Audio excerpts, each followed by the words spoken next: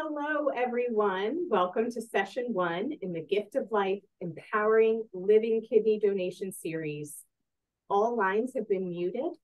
Today's session is being recorded, and a copy of the slides, the recording, and the accompanying handout will be available on the Quality Insights Network 5 website.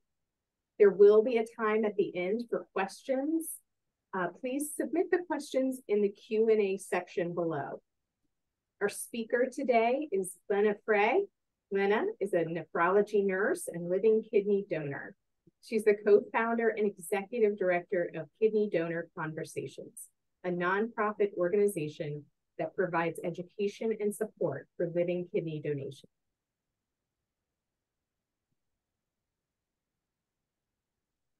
This presentation has been approved for 1 general continuing education credit for social workers through ASWB. In order to receive these credits, you will need to watch the 60-minute webinar, live or recorded, complete the evaluation and post-test questions. After that, an official certificate will be emailed to you within 3 business days. After today's course, learners will be able to describe how to coordinate and conduct appropriate transplant option discussions with dialysis patients. They will be able to differentiate the processes and supports for deceased versus living donor transplantation within the existing transplant system, and explain the cost comparisons of dialysis versus transplant. This is the first of 4 sessions that will take you through the challenges, processes, benefits, and strategies for helping discover living donation. Each session will build upon the prior, so it is helpful to attend all 4 and to watch the recordings of any sessions you may miss.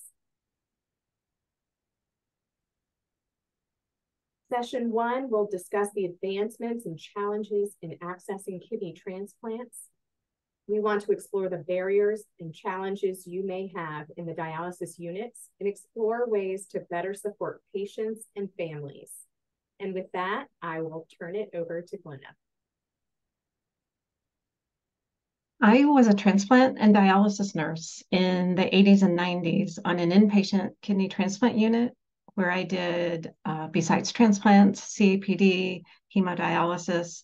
And one of my favorite jobs is when I was working with a dialysis social worker, Janisha, providing education to newly diagnosed patients. Years later, I wanted to help someone get off dialysis and live a better life. So I donated my kidney to a stranger in 2017. I'll talk more about that later. The following year, my daughter, Amanda, and I were talking about the lack of information about living donation. And even as a nephrology nurse, I knew very little about the actual process and the options. So we started a nonprofit, Kidney Donor Conversations, to provide education and support about living kidney donation. And that's really why I'm here today sharing this information with you. If you are in dialysis talking to a patient about kidney transplant, you've already come up against a potential barrier. The best outcomes for those with CKD can be provided when education and support starts at stage 4 CKD or before. So this allows time to discuss the best treatment, the plan for a preemptive transplant before dialysis. But it also means that primary care physicians and nephrologists need to start the discussion in their offices before the serious symptoms of kidney failure start. And how often do you think that happens? You may not have control over what happens before, so let's focus on what you do have control of in dialysis.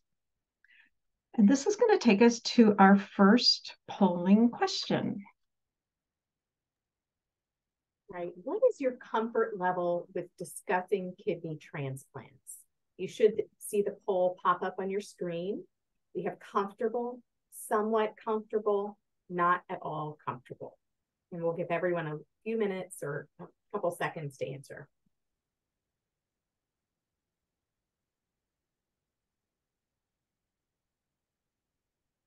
So I'm going to just give you a little reminder of something you, I'm sure, already know about, the CMS standard for the frequency of assessment for patients admitted to the dialysis facility. An initial comprehensive assessment must be conducted on all new patients in the latter of 30 calendar days or 13 outpatient hemo sessions, beginning on the first outpatient dialysis session. And now we're going to go just to those poll results and see what they are. So it looks like most of you are comfortable, but there is a small percent that are not. So that's good. This gives us lots of opportunity in these next 4 sessions to work on that. So this is the assessment criteria. Evaluation of the suitability for transplant referral based on the criteria developed by the transplant center and its surgeons. If the patient's not suitable, then this must be documented in the patient's medical record. So do you have the criteria of all the transplant centers you could refer patients to? And in order to figure this out, I guess first you would need to have the patient choose a transplant center and then look at that specific criteria. And you know what? Some of the center criteria may not be black and white. For example, the word compliance could be different for different transplant centers. Stopped smoking, like, is that in the last week or month or year? Drug use could be variable. Support systems. So even though there is criteria, I know just from experience that every transplant center also has their own specific policies. And this takes us to polling question number 2.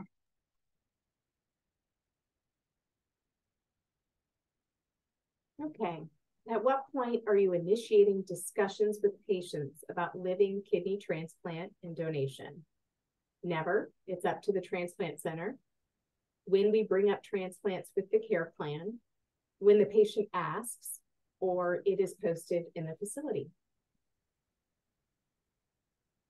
And so while you guys are doing that poll, I'm going to continue. So if the minimum standard is that transplants discussed within the first 30 days, and then annually if the patient's stable.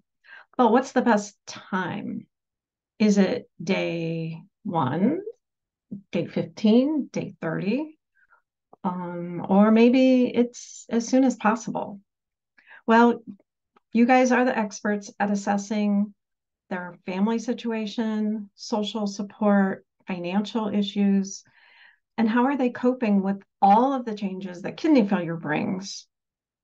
And what are their goals? It can be really challenging to bring up kidney transplant when they are just trying to get through today. And now we're going to go to those poll results. And it looks like, oh, good, the best one is never. No one answered never. So mostly it's with the care plan, 84%. And a few when the patient asked or it's posted. So thank you for that feedback.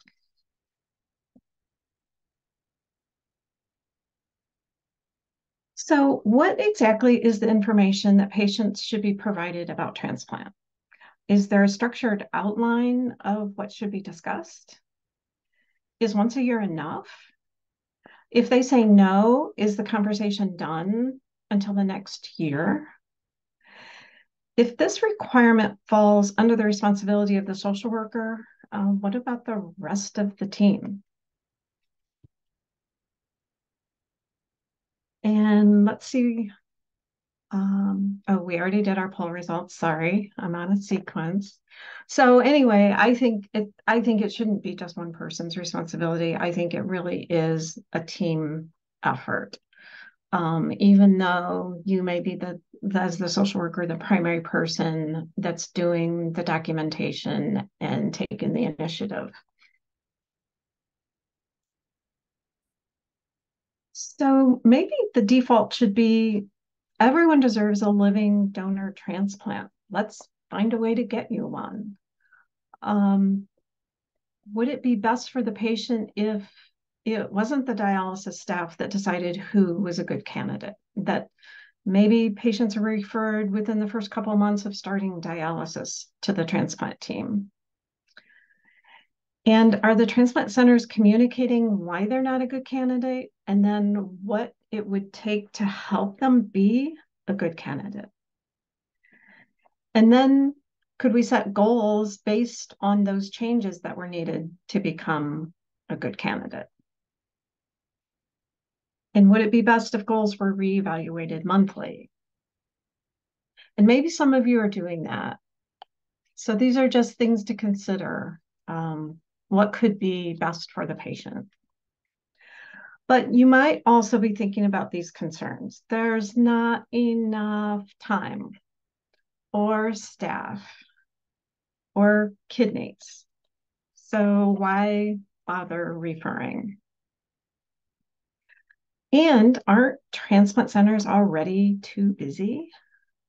Well, I think if we increase the supply, that the systems will grow and change to meet the demand. That's how we get new innovations. And that's why technology is always changing and making things hopefully better for us. I also work in a cancer center, and I'll tell you what, no one says to cancer patients, there are too many people, excuse me, getting radiation. We can't refer you to the radiation doctor. That would be crazy, right? But I feel like sometimes we do say, oh, the transplant center is too busy. We're not going to, overburden them with more patients. So what would patient-focused care look like? The best treatment discussions would not depend on how busy the transplant centers are or how long the waiting list is. It would look more like, we will help you get the best treatment, a living donor transplant. I remember when I was doing options with patients about hemo, PD, and transplant, I think back then we were overly concerned about choice and making sure all of these were equal options. And I think some of that has carried over through the years, even though we know they're not equal anymore. We have the data that shows they're not. I honestly didn't know a living donor transplant was the best until I heard my husband's nephrologist talking about it. And I remember thinking, why don't I know that? Why am I not talking to patients about that?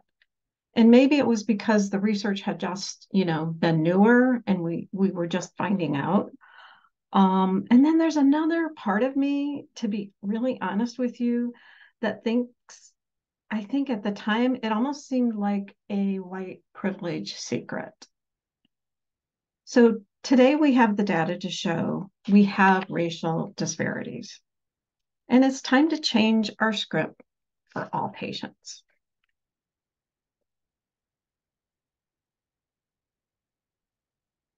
So the best treatment for most patients, do you hear this recording that I can't stop saying?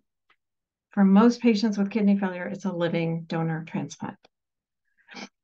Do you and your staff have enough information about kidney transplant, about living donation? Could there be unconscious biases against discussing living donation? We don't have systems in place to support living donation like we do deceased donation. It's not really the responsibility of the transplant center or the organ procurement organizations or the dialysis units. It's no one's responsibility. There is no living donor system. It's up to the patient to find their best treatment. So what could education ideas look like? Introducing the idea that a living donor transplant gives you the best outcomes, and acknowledge they might have some resistance. And the goal is to help them fully understand all the implications, maybe before making a decision. Maybe don't rush to a yes or no so that you can check the box. Really explore the issues related to transplant. The benefits of living donor over deceased, the ways kidneys can be donated, the risk and benefits to donors, and resources to help find a living donor. And maybe have some family meetings discussing transplant. I know it's a lot. And that's why we have 4 sessions for you. We want to help you with the tools and information to make all of these conversations a little easier. So let's move this discussion to the kidney crisis for a minute, because I think this background information is really important for you to understand. So on the transplant waiting list, only 1 in 4 will get a kidney, and the rest will die waiting. If we look at the reality, we're providing the worst treatment for the most number of people, dialysis. And the best treatment is very limited, those that get a kidney transplant. Over 90,000 people are on the kidney transplant waiting list. And so let's look at the breakdown. Here's the 90,000 for kidney. And of those, only, and this was in 2021, only 24,000, over 24,000 actually got a kidney. And this takes us to our next polling question, number 3. So here we have a 2-part question. The first is, are you registered to be an organ donor at death? And then number 2, if you answered yes to the first question, do you believe you will donate when you die?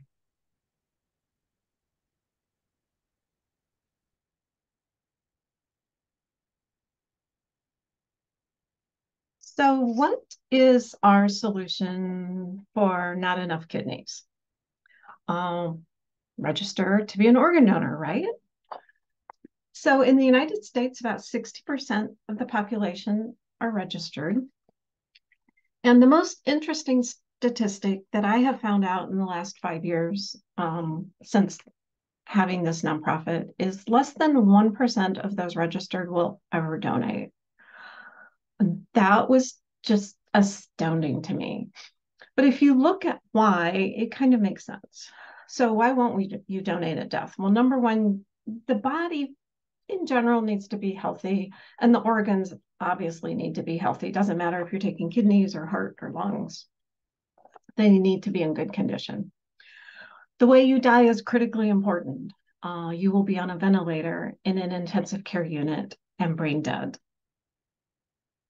I personally actually don't even know anyone in my family or friends that have donated in that way. Yes, I've heard of people that have died in that way, but no one personally in my life has that happened. So it's very rare.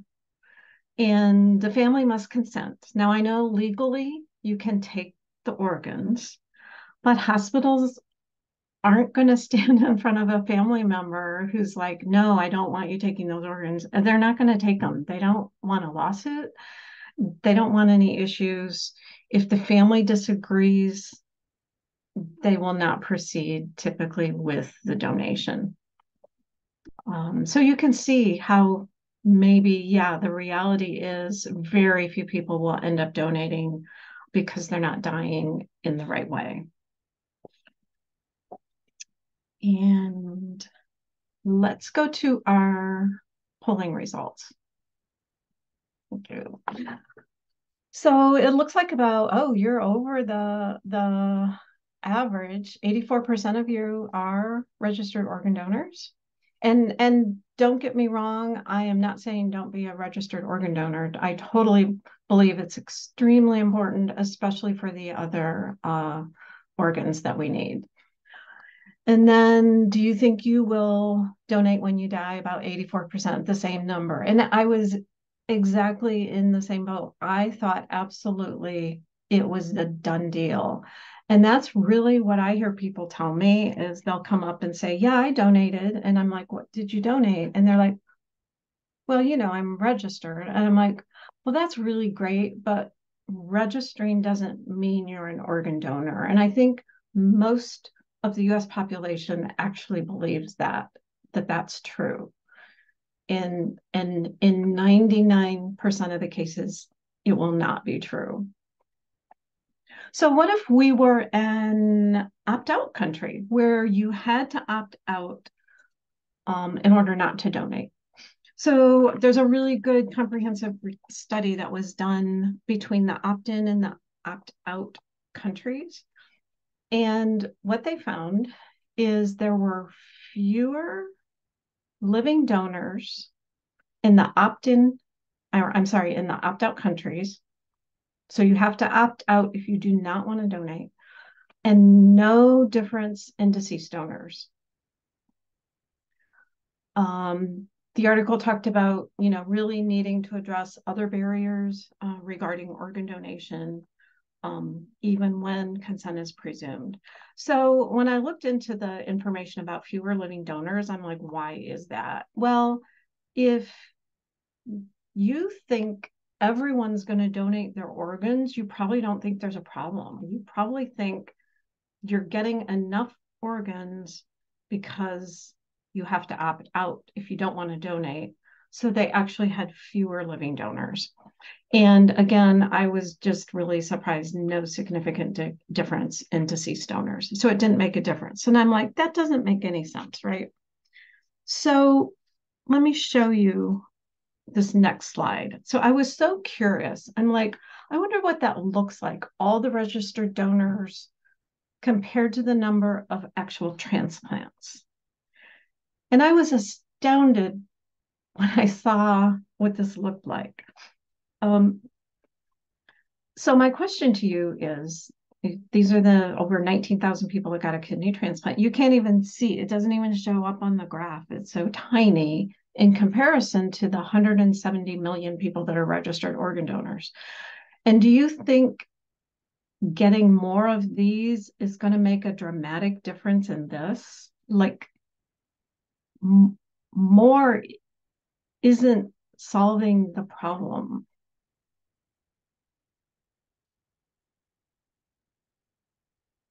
So where are we going to get our kidneys? And didn't we get more deceased donor transplants in the last few years? And absolutely we did.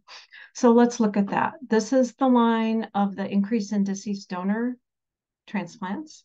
And this is the living donor transplants. We've been pretty stable at around 6,000 living donors for many, many years, has not changed.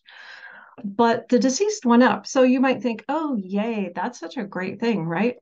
Well, the sad thing, this is the OPTN annual report, is even though we saw this increase, it was from anoxia specifically, and probably due to the opioid epidemic.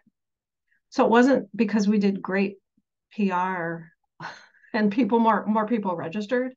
It was because more people died of overdoses. So, as a society, wouldn't it be nice if we could get a handle on those opioid overdoses and saw these numbers go down, right? That would be like a win for society, but then we would have less transplants for people with kidney failure. So that's a problem, right? It's just this very strange mix of good and not so good when people are dying and people are getting deceased donor transplants. So what other options do we have? Well, first I want to just go through a little bit about my very basic idea of dialysis and transplant. So dialysis is okay. You live about 5 to 10 years. But even better, good is a deceased donor kidney, lasts about 8 to 12 years. And then the best is preemptive, getting a kidney before you start dialysis, and a living donor kidney, about twice as long as a deceased donor, and there's less wait time typically. And then you get other improvements like better quality of life, more free time, more stable blood pressure and electrolyte levels, and higher rates of employment. But besides health, there could be other considerations. So, what's the cost of dialysis? Well, it costs Medicare about $121,000 per patient per year. And that's Medicare's us, the taxpayers. Transplant, on the other hand, does cost more the first year, about $145,000, but then each year after that, only $32,000 because of the medications. So if you compare that over time, it's dramatically less expensive for society, for Medicare, for insurance companies to get someone transplanted. The UK estimated that hemo patients have about more than a seven-fold patient carbon footprint. And think about it. You walk into a dialysis unit and the water that's being used, the electricity, the plastic and cardboard waste. And I don't know what kind of recycling is being done in your dialysis units, if any. And transportation. And this is transportation of patients to and from dialysis. And it's also transportation of staff to and from dialysis. And you just don't need all of those resources when you have a kidney transplant. So, where do we find more kidneys? Back to that question. Well, organ discards, it would be great if we had less of those. No argument there. I'm not going to go into detail about that. You've heard enough of that in the news. Deceased donors, we've kind of already talked about that. Is it a good thing, a not good thing? Depends on your perspective. Artificial kidneys, yes, there is lots of research being done on artificial kidneys. It'll be here someday. When? I don't know. How much, will it take the FDA to approve these, get through all the human trials? We'll see. And the same with the genetically modified pig kidneys. It's happening also. It will be the future someday. How long will it take? I don't know. So, and I also wonder, will everyone be good candidates for the artificial and pig kidneys? That's another thing is who will be able to get these. So that brings me back again to living donors. We really could do something to help discover more living donors now. What we're doing now isn't working. We have been sitting at that 6,000 living donors a year for a long time. There are some other things with better matching that's being done, and I'm hoping to talk about those in another session. If you've never heard of eplets, there's some really interesting information about high resolution HLA tissue typing. Again, I'll try and get to that later. There also is some groups that are trying to modify NOTA so that there could be some benefits, additional benefits given to kidney donors. And would that make a difference? So I'll go into that in more detail another time. But really, my vision is that the worst treatment, dialysis, has the fewest number of people, and that more people get kidney transplants, and that maybe for right now, we have living kidney donors filling that gap. Our next polling question is related to this kidney donation continuum that we put together. So I'm going to go through it really quickly with you. We want to help you through these sessions to make you more comfortable with the idea of living donation. And so which currently describes your attitude toward donating, being an organ donor? One would be never, not able to give, maybe some health reasons, only if you're dead, deceased donor. You might give to a specific person, maybe a family or friend, maybe an acquaintance, a stranger. You'd like to start the workup. or you're already a living donor. I'm really curious if we have any other living donors in the audience. And it might be helpful to just do this self-reflection about your own feelings. And can you have empathy for those that might have a little different perspective than you?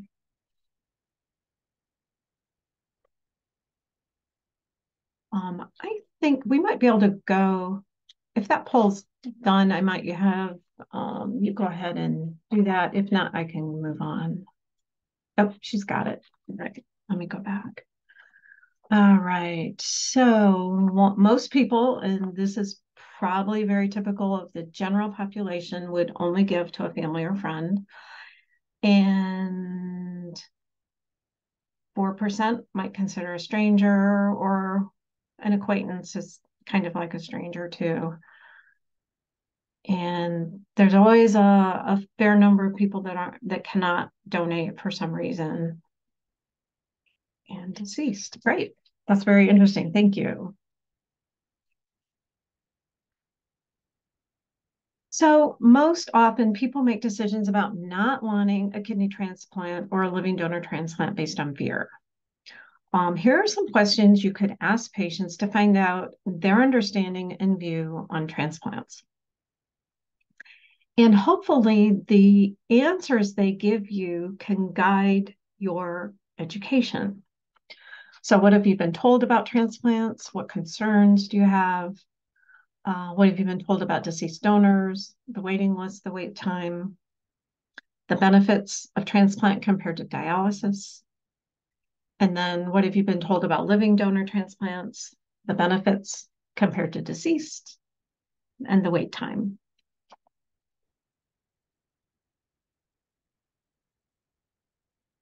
So I'm going to turn this back over to Elizabeth. We hopefully have had some questions come up from the audience, but Elizabeth, I'll let you take it from here. Thank you, Glenna. Before we take questions, I did want to mention that in addition to the slides and the recording being posted on the Network 5 webpage, we're also going to have an additional flyer that's entitled 4 Steps to Creating a Pro-Transplant Culture.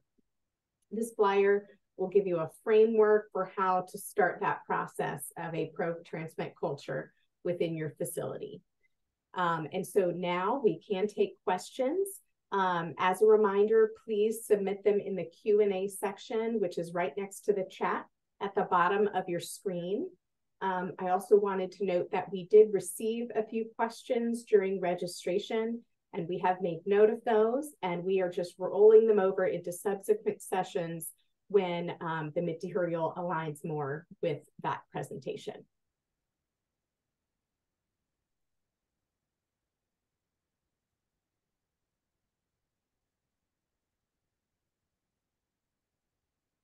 Okay, so we have one question, Glenna. Do you have any tips on how to create a system of regular communication with transplant centers?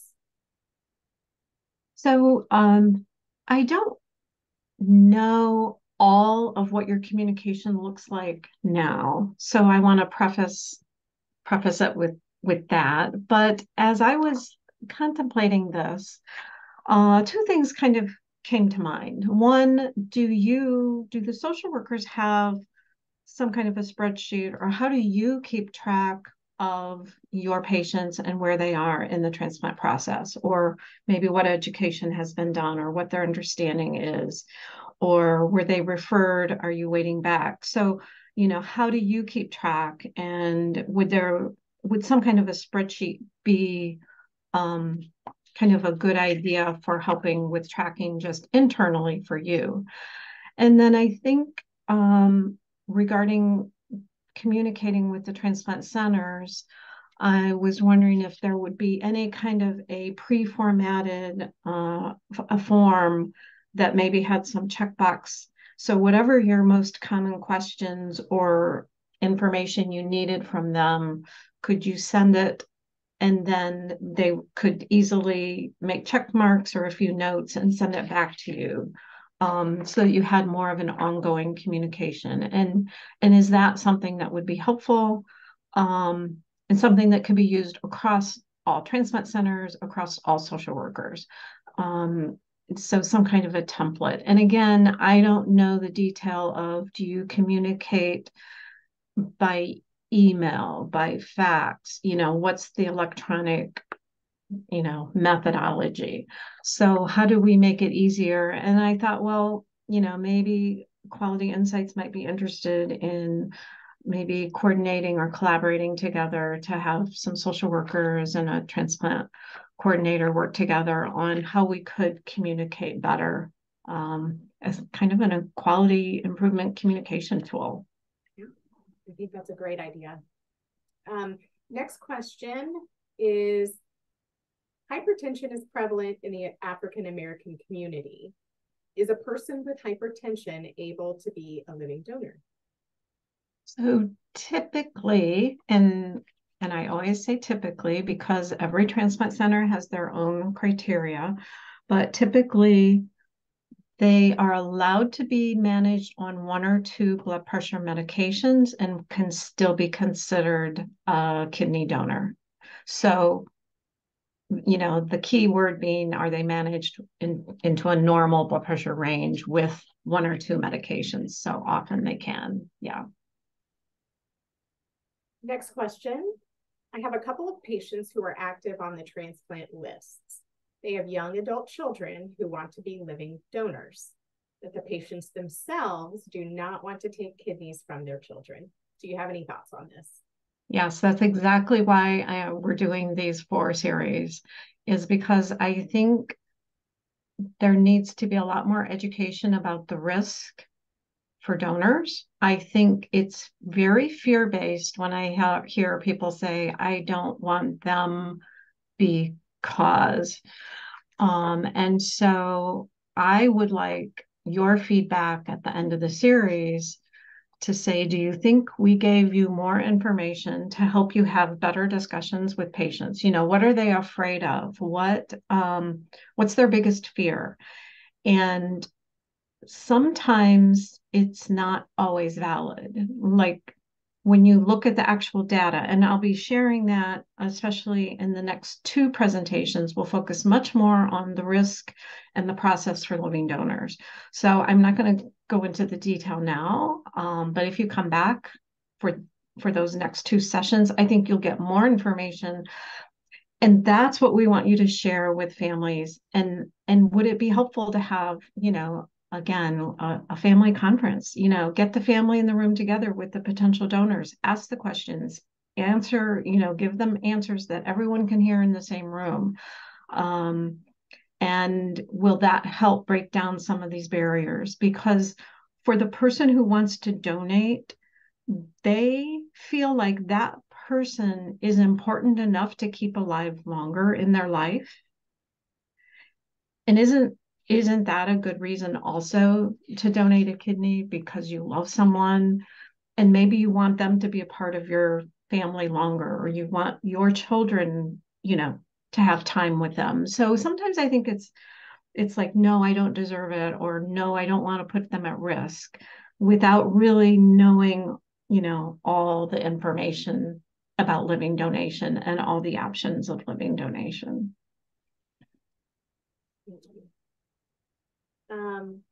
Next question. One of my transplant centers has a guide to finding a living donor. How do you feel about that as a resource for patients? So it's a guide for how to find a living donor. It sounds that way. Yes. Yeah. I don't know, is this published probably by the Transplant Center? But yeah, absolutely. In the last session, number 4, we're going to talk about what are the resources for helping a donor find you, the person who needs the kidney. And so, yes, I think those resources, and if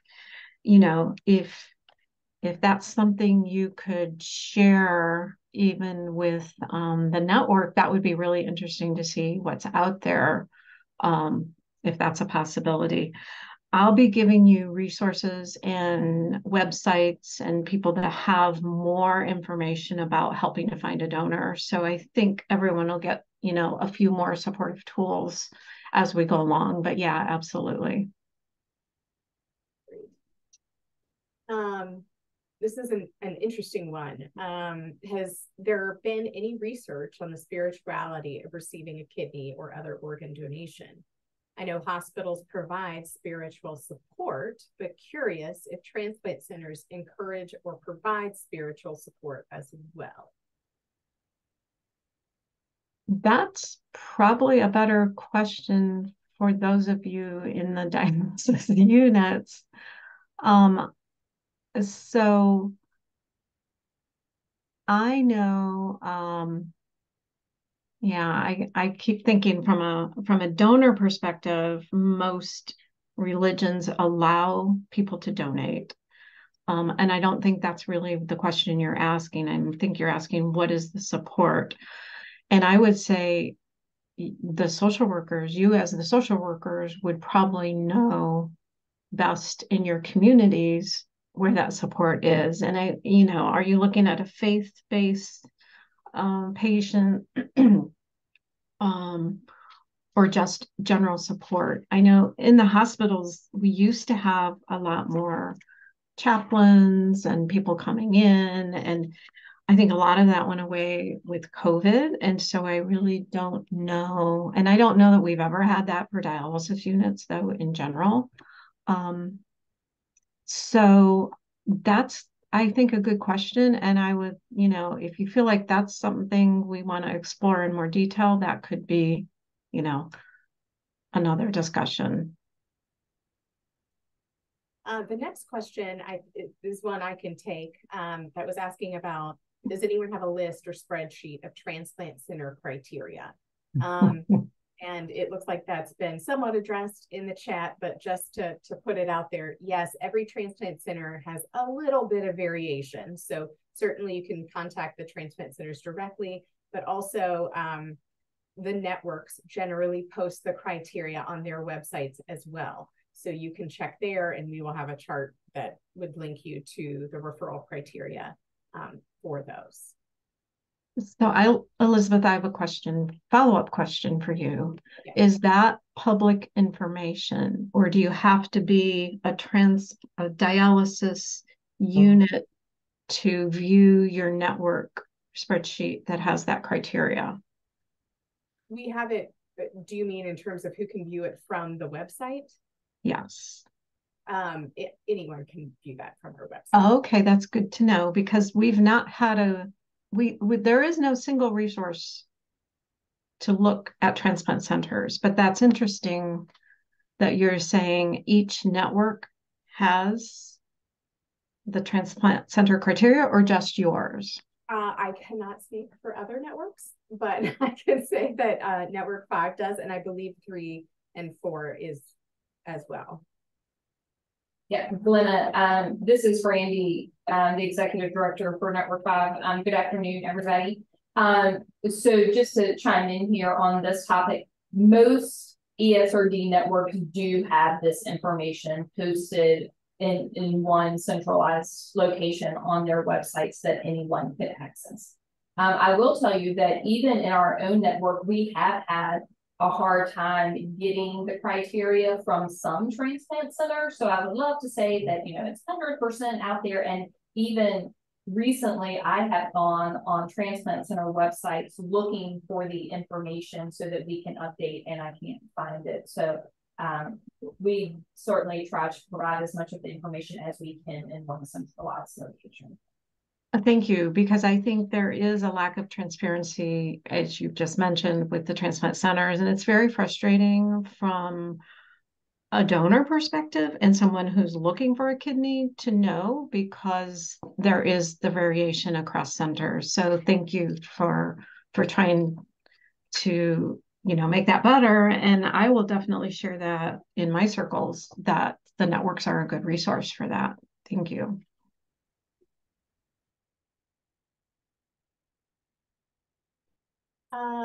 Okay. Question, will patients need to go through the same evaluation processes and testing if they receive a living kidney donation? Yeah, typically the testing this is done is the same. If you're healthy enough to get a kidney transplant, it doesn't matter what kind of kidney you get. So what the normal progression for most people who go through workup who want a kidney is they're active on the deceased donor waiting list first, only because often they don't have a living donor already ready to go. So, and some centers won't work up a donor until you're active on the transplant waiting list. And it depends on the donor or the transplant center. Sometimes they will work up a donor while the recipient is going through their workup also. So again, it's very center specific, but the workup is the same for the person who needs the kidney. This is the last question that I see for right now. How would you suggest talking to patients who have had a friend or family member who had a bad experience with transplant, a failure, a traumatic surgery, something like that? And I will say we hear this often. There are little fish bowls in dialysis, and so one bad experience really has a ripple effect for other patients in the unit. So I'm going to share a personal story with you related to that issue.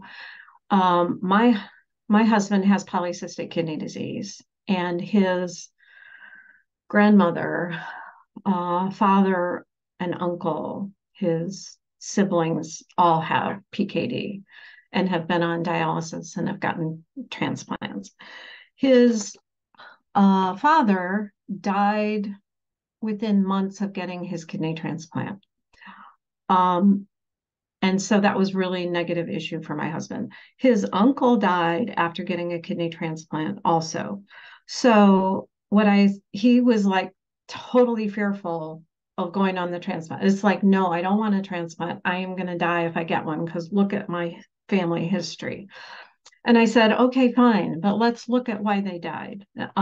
Number one, his father had heart failure. He did not die from any complications related to the transplant at all. He had a failing heart. He had been a recovered alcoholic. He didn't have good vascular system, and he didn't do well because of his heart failure, not because of his transplant. His uncle, his kidney was working fine also. He had a percutaneous biopsy done of the kidney, and they nicked the peritoneum, and he had a peritonitis infection that they didn't discover for a long time afterwards. So there are very specific reasons why people don't do well after they get a transplant. And so it depends on what that situation is. And then the person who now is looking for a transplant or potentially considering it, what's their health situation? How is it different or better? And I said to my husband, I'm like, you walk several times a week. You're healthier. You don't have all the issues your father had. And you probably will do very well with a kidney transplant. There's nothing to indicate you wouldn't do well. So I would just please look at the person in front of you and what is their health condition, what are their risk factors, and you can't compare apples and oranges because they're not the same people and it's not the same day and age. And we have better things that we can do with people to help the kidneys last longer than we did, 20 years ago. So please have an open mind and look at the individual rather than allowing them to just make these blanket statements because of all the people they know that have died for some reason. Did they have a deceased donor transplant? Did they have a living donor transplant? What was the match? What are the other health risk factors? There's just so many things to consider. Thank you for that. I appreciate it. If you will advance the slides Oh, yes. a little bit more. Well, I just want to say thank you for letting me be here, for the opportunity to talk to you. I'm really excited that I think as we go through these 4 sessions, you will continue to, hopefully, to learn and to get some tools and to take back information to your dialysis units, to your patients, to your other staff, to help you have really better conversations, to help people. I always say, because living donor transplant's the best treatment, isn't that what we want for every patient? The very best treatment, the longest life. And so how do we help them with that? How do we help them step through that process in a supportive way? So thank you very much. We thank you all for joining. We would appreciate your feedback on today's education session. You can use the link that we are going to post in the chat, and that will take you to the evaluation. You can also use the QR code here. You're also going to receive an email following this webinar that will include the links. As mentioned earlier in the presentation, this course is approved by ASWB for social work continuing education credits, but you must complete and submit both the evaluation and the post-knowledge check. Your official certificate will be emailed to you within 3 business days. Let's make sure we get that Survey Monkey link in the chat. And while we are waiting on that,